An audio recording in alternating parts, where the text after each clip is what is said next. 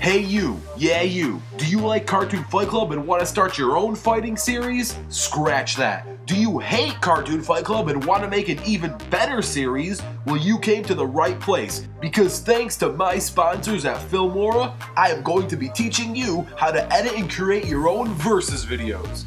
Now, I will not be teaching you how to research or animate characters. Trust me, you don't want animation advice from me.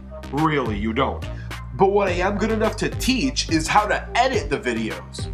But before you learn how, you gotta learn what. So I'm going to quickly run through the Filmora Specs. This thing is pre-equipped with over 300 video effects, 140 filters, plenty of text and title options, motion elements, and a whole entire authentic music library for you to use during your editing process. Filmora also supports Mac and Windows, 4K support, green screen, reverse playback, picture-in-picture, and import directly from social media. Now with all that out of the way, let's begin.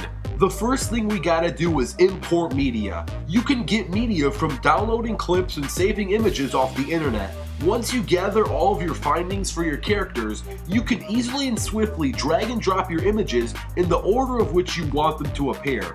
Once you have the image you want, you can add some important text. Head on over to the text tab and choose icon subtitle 3. That's my favorite, but you can choose whatever you want. With this, you can now display facts about the characters on the right side of your screen. Now we all know nobody just wants to read words, and that left side of your screen is looking kinda empty. So to add media clips or images onto the left side of your screen, all you gotta do is quickly drag and drop the image onto the image layer of your video timeline.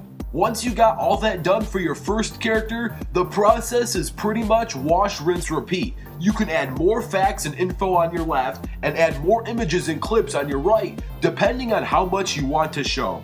So once you have the character intros out of the way, you can add the cool transition that will lead you into the fight. So go back to the text tab and choose a cool opener text to open the fight for the viewer. And after that, you can easily drag and drop your completed animation and display the fight right on your timeline.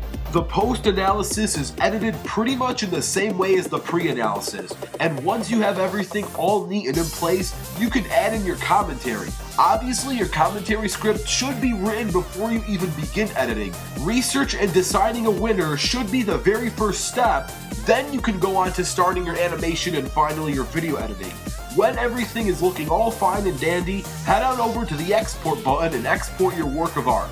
There are plenty of great rendering options, lots of great HD choices, and once you choose the settings you want, your final step is to quickly hang tight and watch the export bar reach 100%.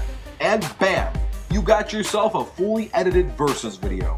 To download Filmora, all you gotta do is click the links below. Those links take you to the Filmora site, and when you get there, be sure to choose the version to best fit your computer. Whether you got a PC or a Mac, Filmora works on both types. So what are you waiting for? Click the links below. Also, stay tuned because Shadow vs. Deadpool should be uploaded within the next few days, so watch out for that battle as well.